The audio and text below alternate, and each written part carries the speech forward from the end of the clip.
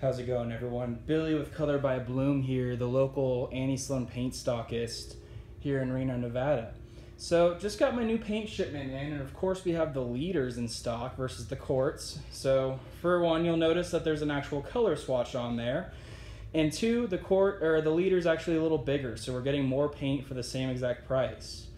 That being said, with the liter, we did need to get a new can, and there is a new lid on there, which, you know, don't be worried. I think the lid has a much tighter seal, and obviously it's going to last much longer if the paint needs to stay into that inside that little liter can there. So I know this video kind of sounds like it's like, why do we need to be shown how to open up a liter of paint? And these cans are just simply a little bit different to open. You know, typically we use a flathead, something pointy. I mean, I even used to use bottle openers, whatnot. Now we want to use a blunt object. So what I'm going to be using here right now is this little 5-tool or multi-tool, scraping multi-tool. And we're going to be wanting to use this side here. And basically, hopefully you can see here, I'm going to push the blunt side in and lift a tiny bit, and you hear that crack.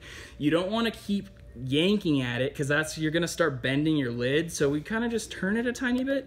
Same exact thing, push in there, raise, and boom. I mean, just two, we're open, and that's our new graphite right here. Much darker. There's no blueness to it. It's a true black. Very excited about that. Other than that, thank you all for tuning in. Happy painting. If you want to check more of what I'm up to and what I'm doing, I will be doing more how-tos, tutorials, whatnot. So definitely check out all of our Instagrams, you know, Facebooks, all of our social medias, our website. Color is spelled with a U, like the European way to spell color. So colorbybloom.com, facebook.com/colorreno, instagram.com/colorbybloom, and Twitter at Color LLC. Hope you're all having a great day. See you next time.